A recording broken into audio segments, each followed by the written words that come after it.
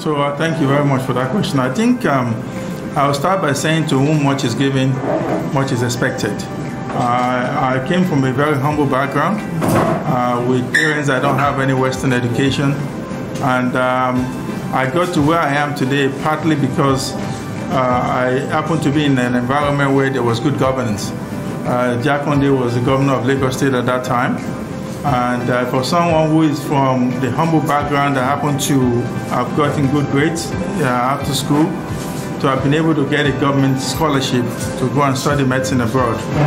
And then from there, doing a PhD, doing neurosurgery, and then becoming a professor of neurosurgery and one of the more known neurosurgeons around the world.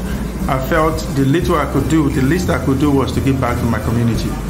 And so we started with actually bringing Nigerian doctors abroad as the chairman then, and somebody that was leading the big. When I was in the States, I was overseeing the neuroscience service line. So we oversaw neuroscience in 14 hospitals across 4 different states. So Louisiana, Alabama, Mississippi, and part of Florida Panhandle. For a lot of that we did because we had good leaders in position. So I would bring people from Nigeria, doctors, nurses, and then we donated a lot of equipment. And when they come back, we will come back with them to make sure they were well established wherever they practiced. So that was a way of giving back. But you also saw, and then I started to know what the healthcare system was like. A lot of issues, a lot of challenges. Then I negotiated, for me to have more time to do that in our country, I negotiated some additional time. In America, time is money.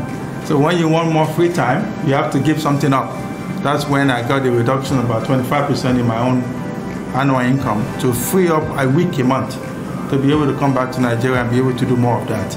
So that's the story, and we have done a lot of medical missions. We have done some free medical spine surgeries.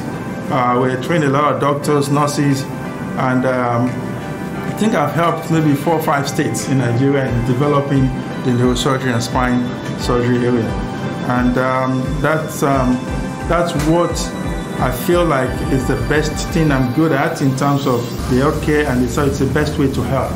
And I think that's what CNN captured, that somebody could give up time and effort and be able to come back to Nigeria to help. That was what was featured on CNN.